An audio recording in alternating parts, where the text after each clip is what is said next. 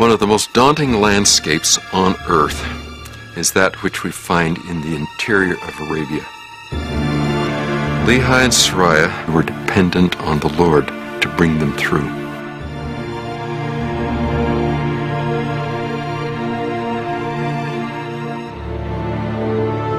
I believe that it took them about a year to go from their first base camp down to Nahom. The reason is because that's when Nephi mentions the birth of the first children.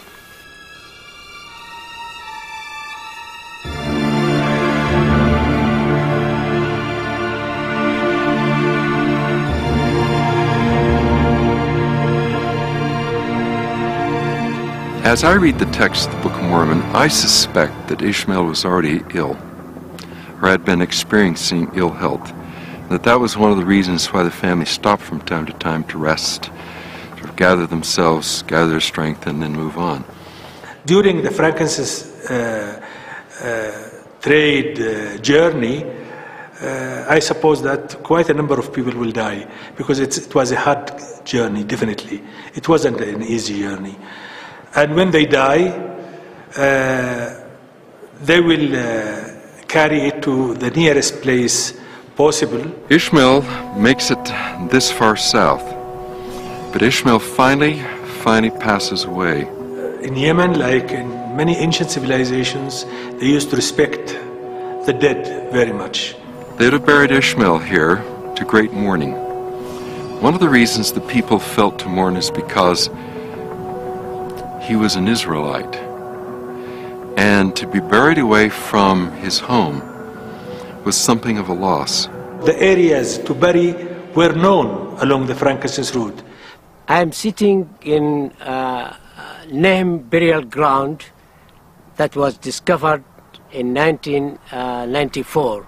The people who passed through this area and died, they will bring to this burial and buried here, whether they were Yemenis or foreigners from the north, from Mediterranean, and from someplace else. They are like small hives or small graves, mounds. And this area, where is the burial ground, is belong to the tribe of Nahom.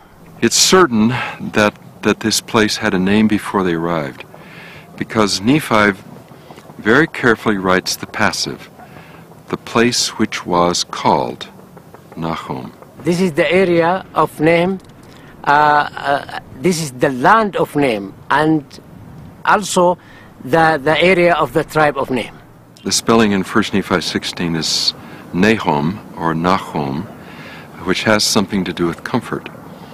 In ancient South Arabian, the letters NHM have to do with stone cutting and may possibly refer to the kind of work that the people of this tribe did. The name is supposed to be coming from the root Nahama. And Nahama in ancient South Arabian language means to cut stone.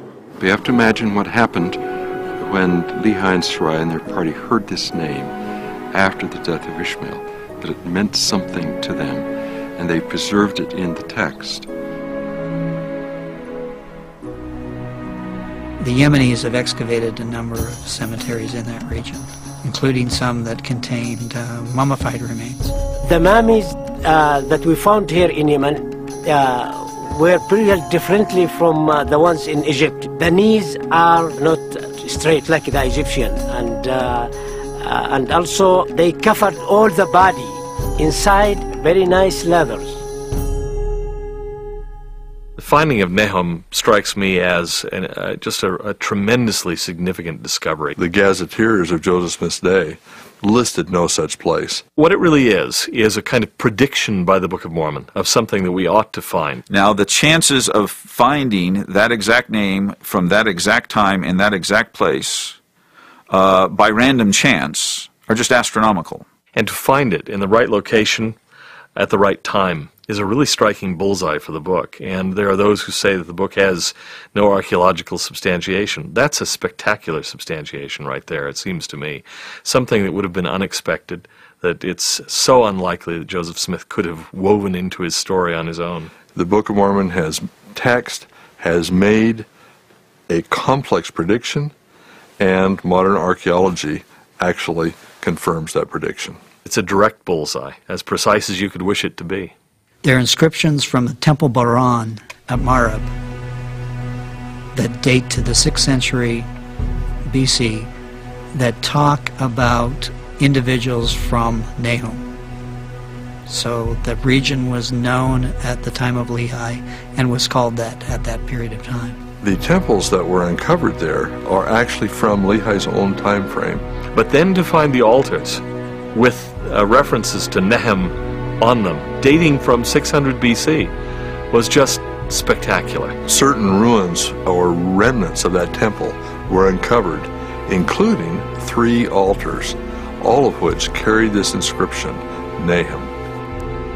You couldn't have asked for a neater proof that the name was there in the right place at the right time, when it was supposed to be there for Lehi's group passing through. The witnesses tell us that Joseph didn't even know that the city of Jerusalem had walls around it. Well, if he didn't know that there was a wall around Jerusalem, he certainly didn't know that there was a city or a site out in Yemen called Nahom. The idea that Joseph Smith, for example, was really well versed on pre-Islamic Arabian geography or customs in the desert seems to me so ludicrous as to simply be beyond belief. One has to ask the question, how could Joseph Smith possibly have known Nahom?